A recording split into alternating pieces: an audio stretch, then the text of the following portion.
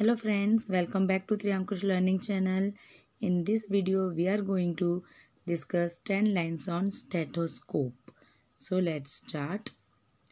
The stethoscope is an instrument that is used to transmit low volume sounds such as a heartbeat to the ear of the listener.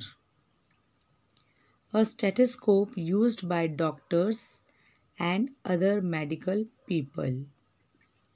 The stethoscope has become one of the symbols of the medical profession.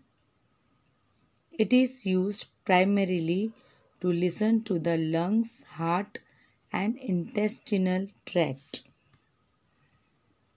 It is placed on the area where the heart is or on the back.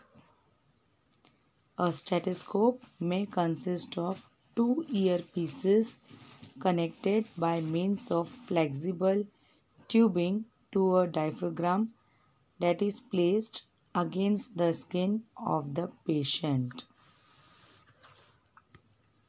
Most highly quality stethoscopes come with several different sizes and shapes of ear tips. The structure of a typical stethoscope consists of a round-shaped resonator or chest piece and a long tube.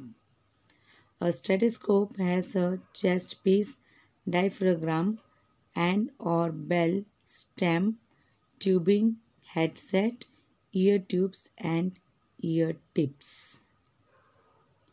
René Théophile Hyacinthe Laennec, short form RTH Laennec, was a French physician who in 1816 invented the stethoscope.